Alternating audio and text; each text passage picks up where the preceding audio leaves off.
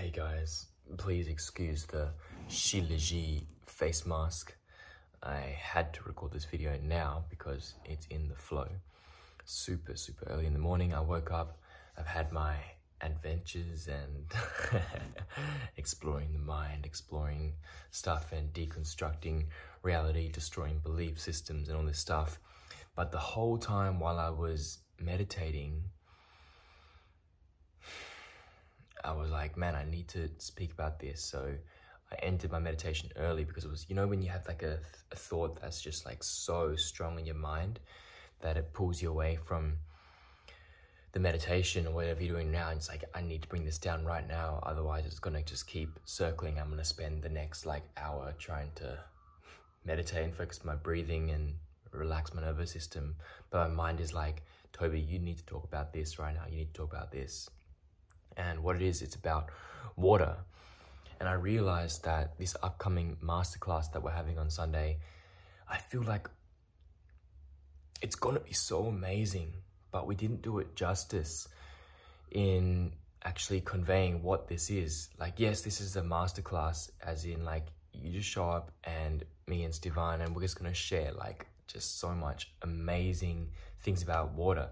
Like it'll blow your mind. And you'll get to experience it, and it's gonna just like blow your body too, blow your mind, body, and soul.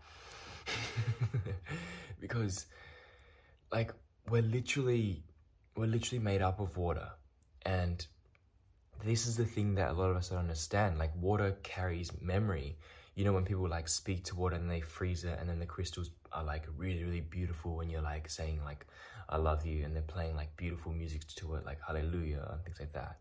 And then when they have another jar of water and they're saying, I hate you, I hate you, I hate you, and they freeze it, the water is all like incoherent, it's all fractured, and the crystals don't look so good.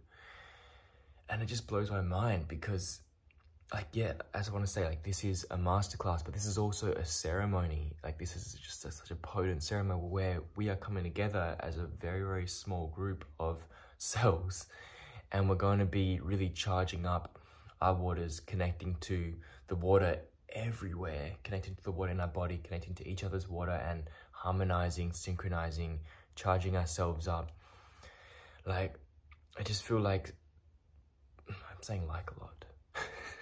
But pretty much, yeah, the whole meditation I was doing before was for the heart. And I realized the heart, like, you know how it's in between all the chakras, right in the middle. It's like the merging of up and down. And the heart is actually what's pumping the blood around our body. And if you think as our being as right now and a being as a whole, so if the world was our body too, the rivers and the lakes and everything, all that flowing, that is like the blood of the earth, and the veins and the arteries and all these like systems, lymphatic system. This is like the equivalent to the rivers and the oceans and everything of planet Earth. Like we are a microcosm in a macrocosm, and yeah. But just as we are, even if we are just one tiny cell, when you charge yourself up, like we are part of the larger body. And by doing this, it's just so beautiful because it's gonna be a ripple effect. It's gonna start like helping everyone around you. It's gonna start helping yourself. And I don't know if I'm conveying this right. Like I had so much more in my head, but I feel like I'm kind of like losing the point a little bit sometimes. Also wanted to talk about belief systems too, actually, in this video. Like yesterday I went to Tea Tree Plaza, and I was like just walking around the shopping mall, and I had to do some stuff. And then I realized, man, I don't actually fit in regular society anymore. Like pretty much all the food here I wouldn't eat. I wouldn't even drink any of the water here. I wouldn't buy any of the drinks here. And I was walking into the shops, and I'm like, I'm not gonna wear pretty much most of these clothes because they're like not made ethically, and yeah, you kind of get what I'm saying. And I'm walking in pretty much all these things that like the pinnacle shopping malls, and the material and like system, like with the peak of it, everything they have to offer doesn't go with my morals anymore. And like we develop these belief systems that they free us from something, but then they also isolate us from something else.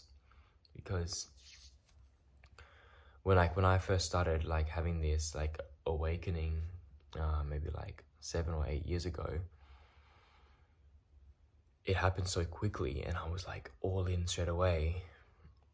But that completely like isolated me from almost all of society. Like I didn't want to drink alcohol anymore. I didn't want to party anymore. I didn't want to see any of my friends. I didn't want to go to university. I didn't want to eat regular food that wasn't organic. At the time I wanted to be vegan, so I was like, I'm only going to eat plant-based. And that was isolating me from like everyone. And it was like putting up all these barriers to protect myself, because I saw like I didn't resonate with it anymore. But at the same time, like it was extremely isolating because I didn't know anyone else that was also going through this. It was like, yeah, I felt like I was like going at it alone, and I had no community and friends to support me. So I was like, okay, I'm leaving this is what I know, and I'm going to come here, but then I don't know what else is here. But fortunately now, like there is like community building, and you can go spend time with people and friends, and just like you don't have to compromise your virtues and your values, and they hold you strong. Because like what we're all craving inside is genuine heart-to-heart human connection with each other, connection with nature. And that's why like these days I don't try to wake people up or tell people what to do, because if you try to do it too soon and they're not ready for it, they're gonna be in this limbo phase, this middle phase, which is so difficult, because you start questioning everything. Like the very flavor of life as you knew it kind of gets sucked away, and you're eating like the chocolate ice cream, or watching the TV show, and you're like, why isn't this fulfilling me anymore?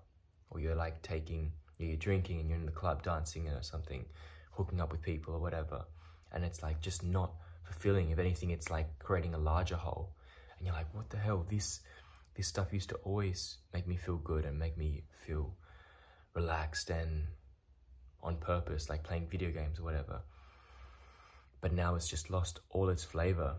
And I'm looking for the living water, the real food, like the food for the soul and the spirit, because like we have a body, and if we're only satisfying the body, then we're just going to go after all those bodily desires, eating, looking at things, touching things, doing stuff. And we're a mind as well, and the mind just wants to think and plan and protect us and like, yeah, keep us safe. But the soul, it's like this like instinct, this quiet thing that lies beneath the mind and body. And the soul is,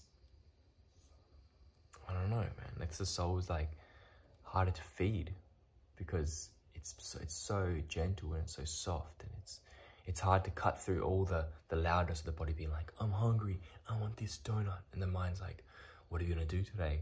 What does this person think of me? Oh shit, I shouldn't have said that. Should I post this? I'm bored. There's so much to do. I need to do everything. And then you start doing stuff. Fuck, there's too much things to do. And then you finish it all and you're like, oh, now I'm bored. What do? Okay, I'm gonna watch TV. Like, and the soul is just there, like beneath it all. And that's why I meditate, and that's why like I love these times early in the morning, waking up when no one else is awake, and just like experimenting and tapping in, putting Shilajit on my face, and having amazing experiences. But yeah, one more time, I just want to come back to the element of water. So sorry for the long video. And like water, as we are literally moving into winter tomorrow, winter is the element of water. And if you think about water, it cleanses things. So if we've got a plant, right, and then you start flushing it with water, the water's some of it's gonna be absorbed and it's gonna hydrate the plant, but it's not only hydrating and nourishing, it's also cleansing, because like a lot of plants will build up salts on the roots and everything like that, and then the water will wash the salts away, so then it's like clean. Just like this is resin now on my face, but if I spray it with some rose water, it like activates it and it can get absorbed again into my skin. Whereas if I didn't spray water on it, it would just harden and it's not getting absorbed anymore. So water is like it's like an activator, and it's a cleanser, and it allows things to be absorbed, and it's like a solvent. It's like the universal solvent.